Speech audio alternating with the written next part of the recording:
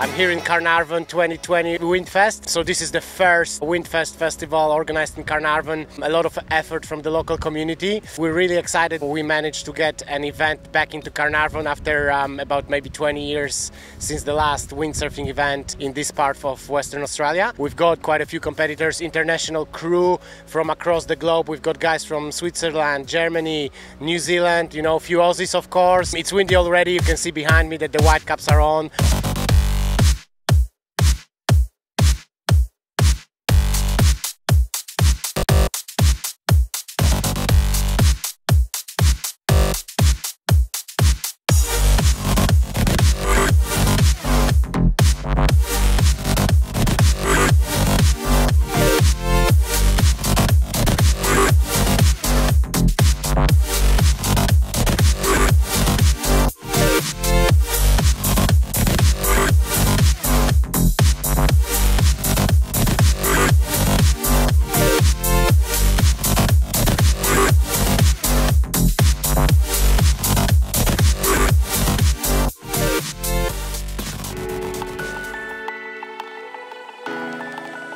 A lot of people don't realise that when they drive past Carnarvon or through Carnarvon that they're actually driving past one of the greatest bits of country in Australia. So today we flew over the kite surfing 30-kilometre downwinder from Bush Bay to Carnarvon. Because it's shallow water, there's very little chop, so high speeds, good wind. They would have seen some pretty amazing country and marine life, so the turtles, the dugongs, the stingrays, the sharks that are in there. I mean, they're right amongst it all. They're right in the thick of it.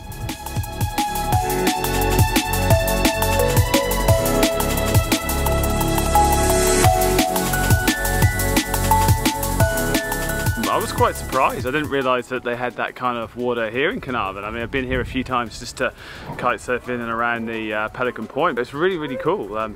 Super shallow water, really clear, rays, sharks, everything. It's a really, really good place to come and kite, and I guess windsurfers seem to be enjoying it too. So yeah, thumbs up from all of us, I reckon.